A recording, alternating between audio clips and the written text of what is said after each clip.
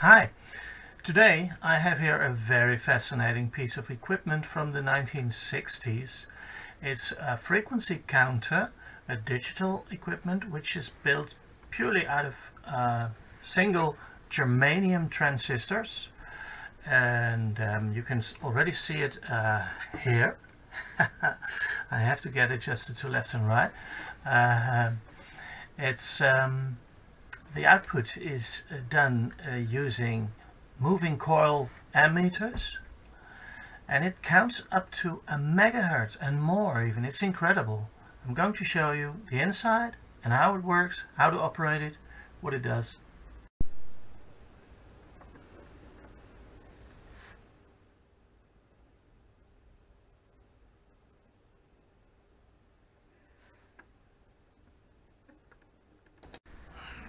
So here we've got it. Isn't it a beauty? Let's get the light right. It's the electronic counter type 9908-03, made by Heem in the Netherlands. Where does it say so? Here, this plate here, Heem.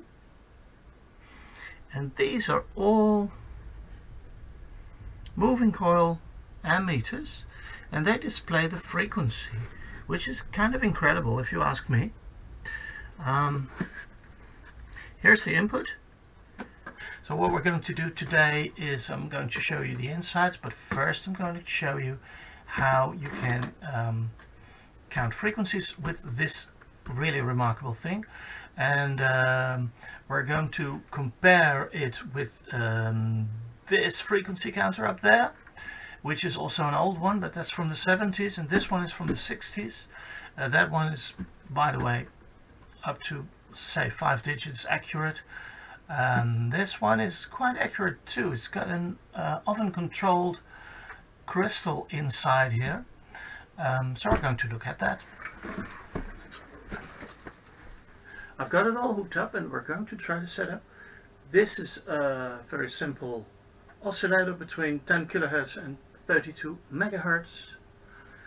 This is a 32 megahertz counter made by RCS Electronics. Never heard of them, but it works. It sits now at 80 kilohertz, 80321. I can adjust that with this knob.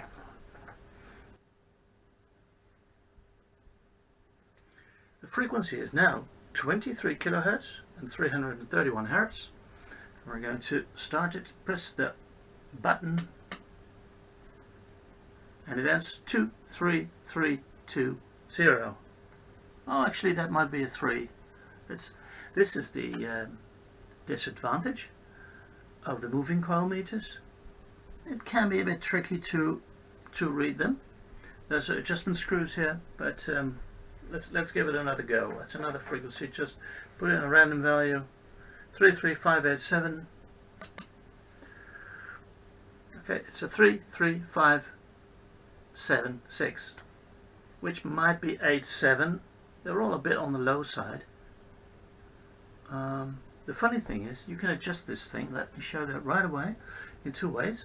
There's a set 0 button here. If I press it, all the ammeters go back to 0, and they are at 0. And you can adjust the 0 setting by adjusting a little screw here on the side. It's kind of tricky to get the screwdriver in for these things there. But if I move this to the left, then the pointer goes down. So best is to have it sit in the middle of the 0, I guess.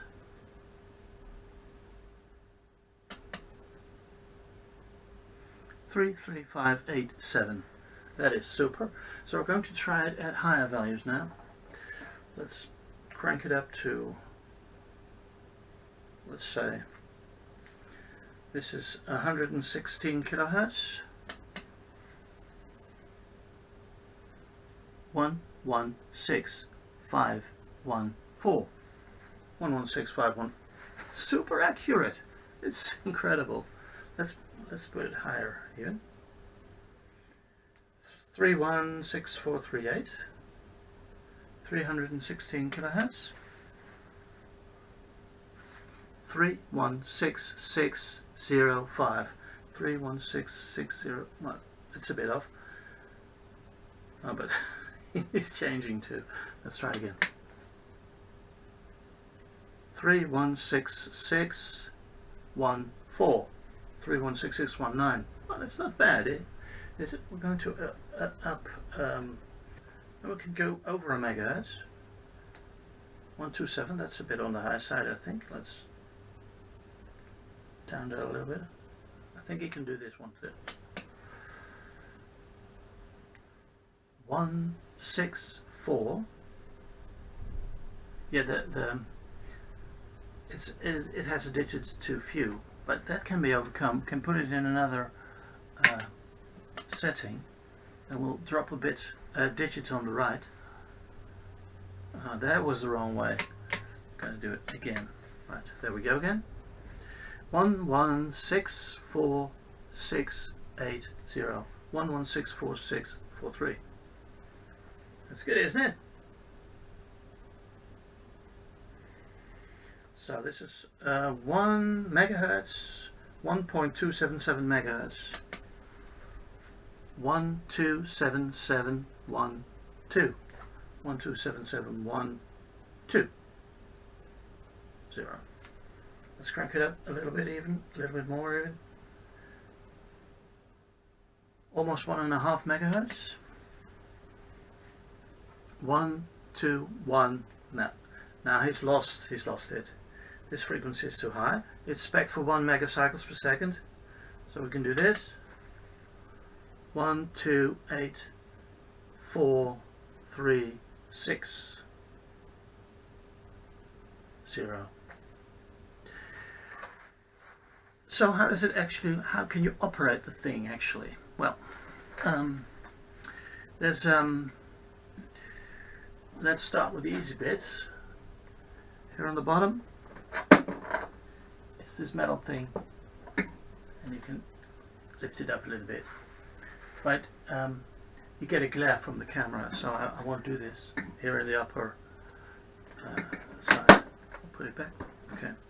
Well, this is the on-off switch. Pretty obvious. This is choose between mains and battery.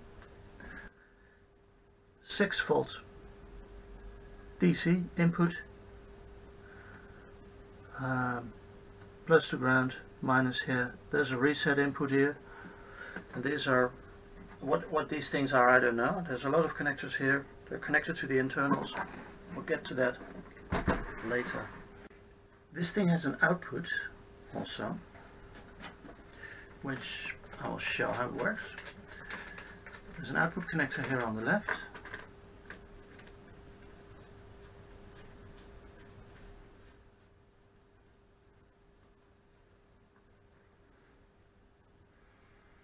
There's a switch here. Now he outputs 1 kilohertz, 1001. I can switch between, this is 100 hertz, 10 hertz, 1 hertz, 10 to the minus 1 even, and goes all the way up to 10 to the 6th, 1 megahertz. There it is, 1000002, 2 ppm actually, 2.5 ppm. The most important knob is this one here on the right.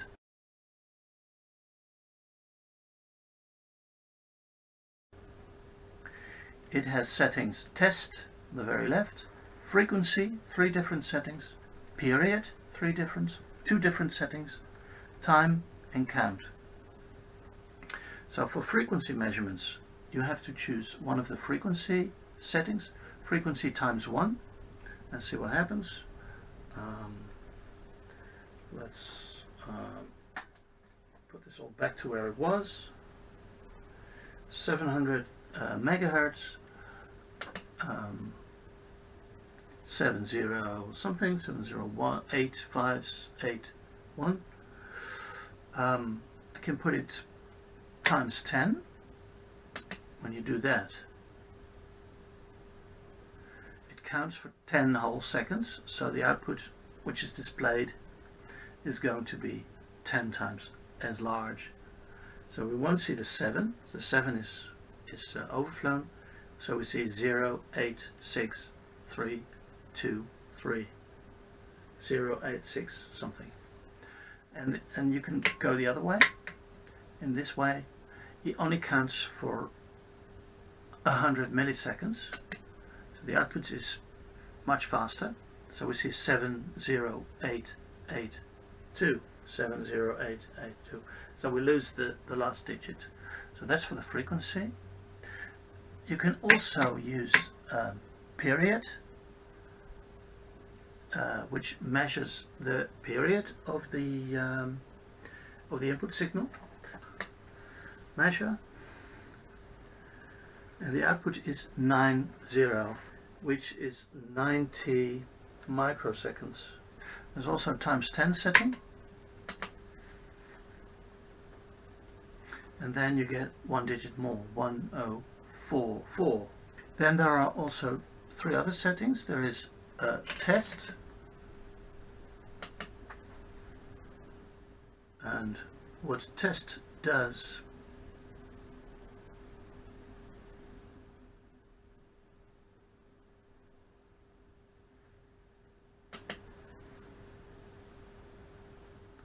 it sends a signal and it counts up to 999999 and then it stops.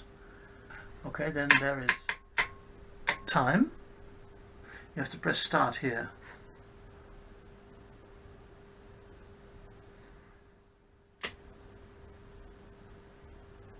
Okay, this works as a kind of stopwatch with the start and stop buttons. So you have to choose a unit time on this knob here. The time is connected to unit time here. So I have it now at 10 to the -3rd, so it will feed 1 kilohertz to the display from the moment you press start. 5, 6, 7, 8, 9, 10 until stop, and then it remains fixed. So you can do a time measurement, and there are special start and stop inputs here which you can use to measure an event in a laboratory or something. Then there is count.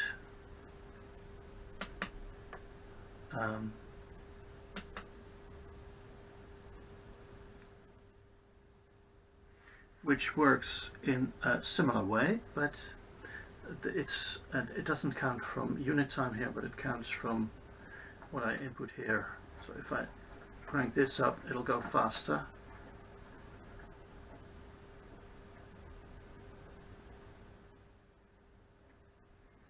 Frequency mode. So now I'm counting 325 kilohertz, 325,983, not bad. Up to now I've always pressed the manual button to start a count. But you can also set it automatic, and what that will do is it will start a count, which takes 1 second in this case, and then it'll pause so you can read it off, and the amount of pause can be adjusted by the display time knob.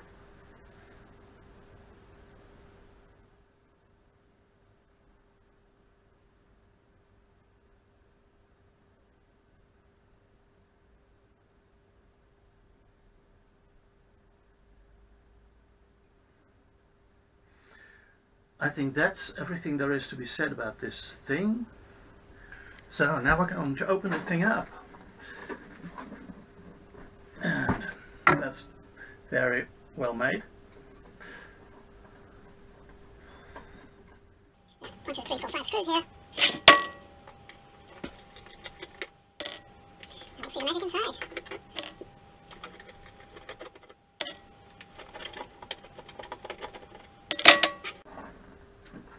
There we go. Whoa. Isn't that beautiful? The way it just can open and close just like that, and all the guts are shown inside. So here we see the back sides of the moving coil meters.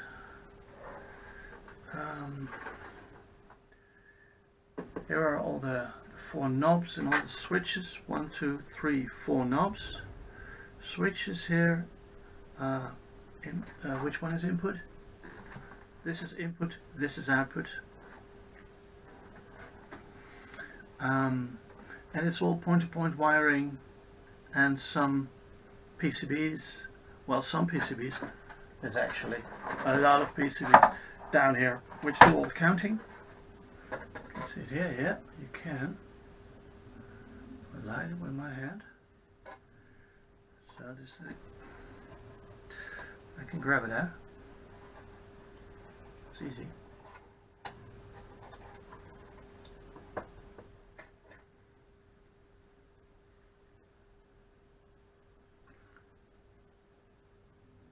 Cathodeon miniature oven, type MC02M, temperature 55 Celsius, volts 6-12. Cathodeon Crystals Limited, Cambridge, England. Isn't it cute? The crystal is already here. Can you see it? Yeah, I guess so. This is the crystal. Well, it's just an old-fashioned crystal, nothing special. There's a tuning cap there. There's a nice oven. Yeah, around this way. Right, bye-bye. That's the oven control crystal. What else is there to see?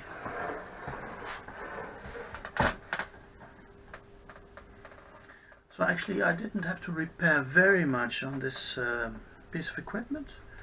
Only the leftmost meter had, the pointer was stuck, so I had to do a little bend and twist to get it working again. Let's finish off with some photographs. Here are the 26 pin connectors. One is positive logic, the other is negative logic. For the rest they are the same. A strange 1242 encoding. Here we see the inside with the moving coil meters, the other side with all the logic panels, the moving coil meter, and I've opened one up in order to repair it. This picture is the part of the power supply. Here's some more pictures of the inside. This is the oven, and another shot. And this is one of the logic boards, which has a lot of transistors, all those OC44 transistors. Well, that's it. Thank you for watching.